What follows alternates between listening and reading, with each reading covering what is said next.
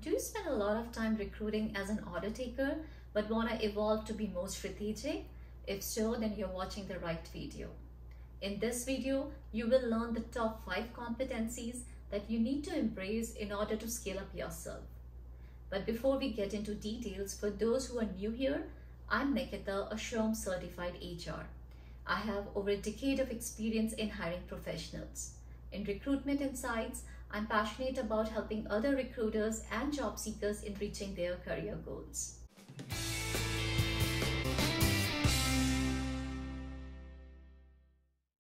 Let's dive into top 5 competencies that you must develop to level up yourself. Number 1, create your personal brand. In today's competitive era, you can only outshine as a higher level recruiter when you're visible and approachable to your target candidates. With your personal brand, you build trust and credibility, and in turn, more candidates reach out to you for their next job and many hiring managers for closing their hard-to-fill positions. Now let me tell you how you can create your personal brand. First thing first, become a subject matter expert. Be familiar with most jargons, processes, and day-to-day responsibilities of potential employees whom you're going to hire for your company. Next, make sure you're knowledgeable of how different business functions are connected. For instance, the list of possible business functions across the IT industry are marketing, sales, pre-sales, delivery, and support. Also, keep tab on your company's current events. You should always be aware of what is happening in your company so that you can bring those events and perks up as selling points to interested candidates. Moreover, constantly look at your industry trends. You always need to educate yourself as to what trends are currently impacting your industry, as well as what talent pool is available and what typical candidates are being paid. And most importantly, voice your opinion on LinkedIn or any other platform where you find your target candidates. Always remember, people love to connect with other people who engage with them. Now let's move on to the second competency. Consult and influence your business partners. Some hiring managers might have great expectations, thinking they need a person with all the boxes checked, which doesn't work always, right? And that's the reason I would recommend setting realistic expectations right off the bat. Let your hiring managers know achieving all 3 parameters of hiring, that is speed, quality, and cost, in one go is less likely to happen in today's candidate-driven market. For example, if you find a candidate on budget and in a shorter duration of time, then it might not be a top quality hire. If you get a top quality candidate faster, then you might have to pay for it. Or if you find someone at your cost and of premium quality, then it might take a while to fill a position. Also, reach out to your hiring managers with a candidate who matches, say, 80% of the job requirement instead of holding out for the 100% match. Just consult and influence your hiring managers if the rest of the 20% skill set can be learned on the job. Back it up by showing the number of candidates available with a specific skill set, how many you reached out to, and who all showed interest in the opportunity. Also educate hiring managers or clients about how the hiring process will unfold. Set the SLA, that is a service level agreement, based on your current requisition load.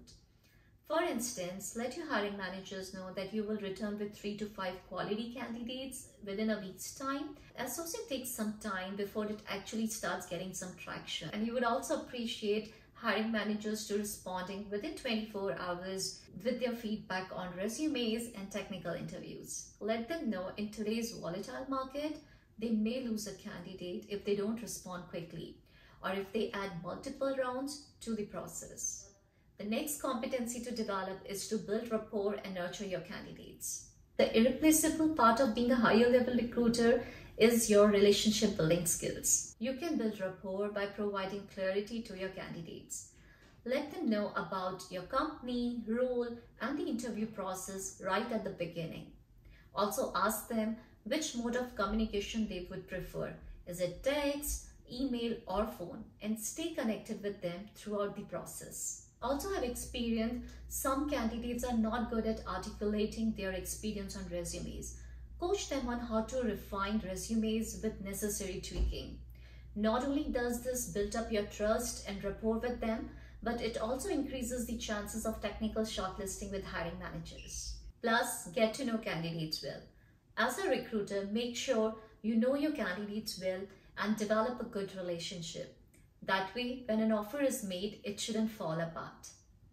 For instance, if you have an on-site role, then ask clarifying questions such as how comfortable a candidate is commuting daily during your initial conversation with them. I know you must be thinking, even after probing all sorts of questions, sometimes candidates back out at the last moment.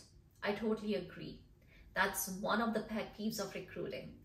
But still, I would recommend never miss following through with your candidates. Further, check with your candidates if they have any queries or concerns that they need to clarify in between the interview rounds. Don't get into a situation where they ask HR-related questions to hiring managers during technical interviews. Also, post-interview, don't forget to ask candidates how their experience was with the interviewers, no matter whether or not they proceed to the next level. Plus, recycle your candidates to other projects. For candidates who are declined due to a specific project issue or a company issue but are good otherwise.